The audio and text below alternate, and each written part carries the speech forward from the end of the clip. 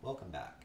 In this video, we're going to utilize all of the knowledge that we've gained through the previous videos, and we're going to start working with variables. So here we're going to create two types of variables. First is our own custom personal variable that we're going to create, update the value to, and then read the value on screen within the remote.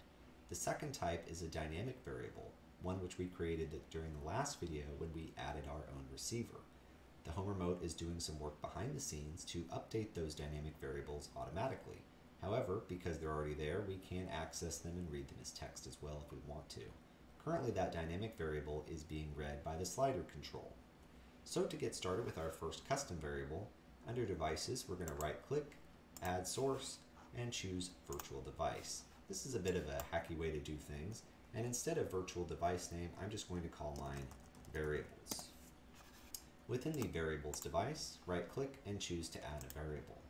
I'm going to call this variable name Last Direction.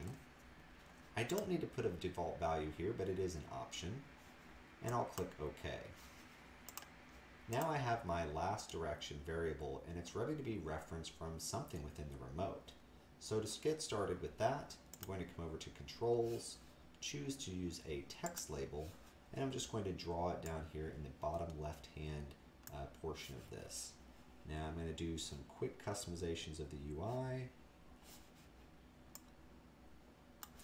put it right in its correct spot, and for the text, normally when you're creating a label you would put some static text here, such as a word or numerical value. But in this case, we want this text to dynamically update based on whatever the current value, variable value is. So instead what we're going to do is come over and click the ellipses, choose to bind this to a device, clicking the drop down here, and here's my custom variable name waiting for us, Last Direction. We're going to click OK. So now basically what we have on our hands is we have an empty bucket, which is our empty variable, and we have a place for that bucket to dump out here on the screen. So now the only step left is to put things into that bucket that are going to be displayed. In this case, what I want to do is just display the text of whichever the most recent direction button is that's been pressed, up, down, left, or right. To do so, I'm going to start with the up button. I'm going to scroll down here in the properties until I get to the trigger section.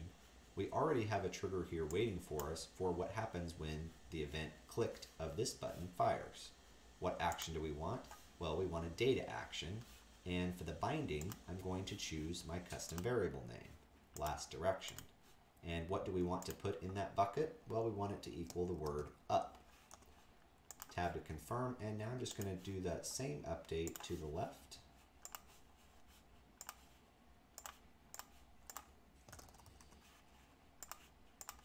And to the right.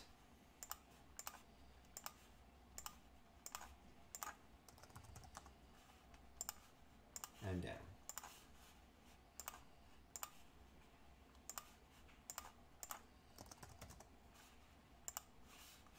Now, effectively what we're doing is each time one of these buttons is clicked, it's going to put that text value into our Last Direction variable, and this label down here is just going to display whatever happens to be in the Last Direction variable. It's time to test it out. We'll click Start to begin the simulation, and right off the bat you can tell that our text variable is blank, and that's because our bucket is still empty. It has a null value. To put our first value into the bucket, well, we'll just click the up button, and now you can see that up is being displayed because our Last Direction variable now has the value equal to up.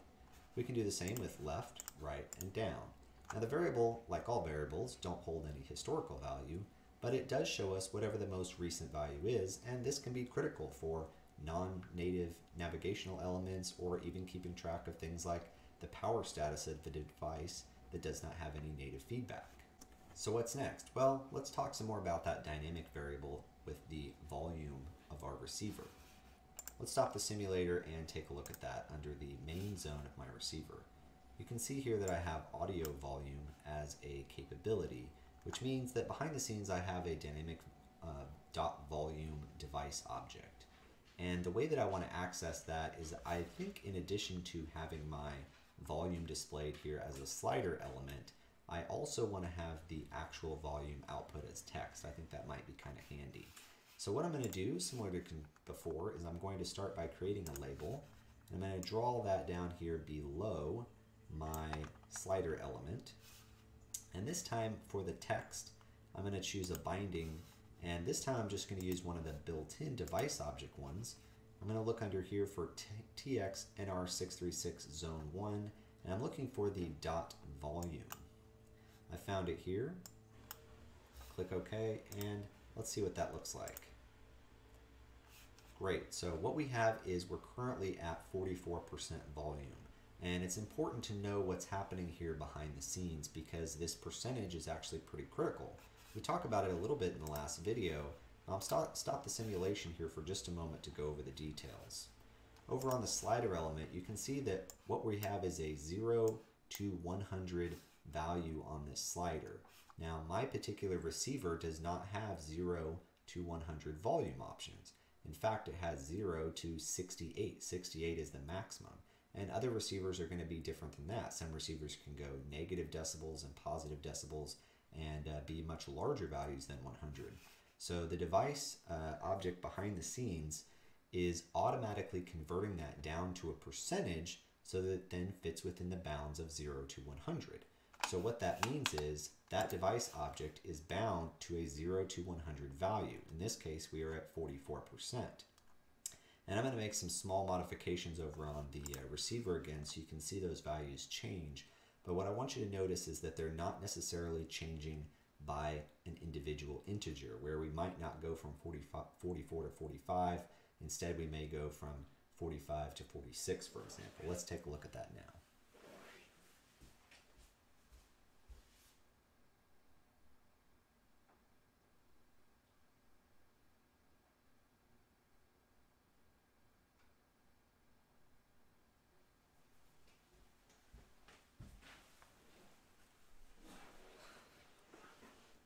So this is important information because if we want to discretely change the volume control, that is, not necessarily increment it by 1 or decrement it by 1, but also if we wanted to just say as part of our setup routine, and I've seen this before personally, where a customer wants the volume to always start at volume 40. So that means if they've turned their system off, maybe they were watching a really loud show, so they had the volume really cranked up, it's all the way up at 60. Then the next time they turn on the system, it doesn't blow their eardrums out when they go to a different source. So during the scripting, we may discretely call out volume set to 40 for this particular device. Now, ordinarily for me, the last thing I would do here is clean up the UI a bit by adjusting the margins, maybe deleting the height and width discrete values. That way things scale dynamically. However, in this case, I know that there's a bug, and if I was to delete the height and width, making everything dynamic, it's just not going to display that label at all in the designer. So instead I'm just going to move things into position for the time being. By the time this video gets published, that bug may already be eliminated. So I hope you can see in this video how extremely powerful variables can be, both those created by the designer and those you manually create to keep track of different things as well. That's all for this one.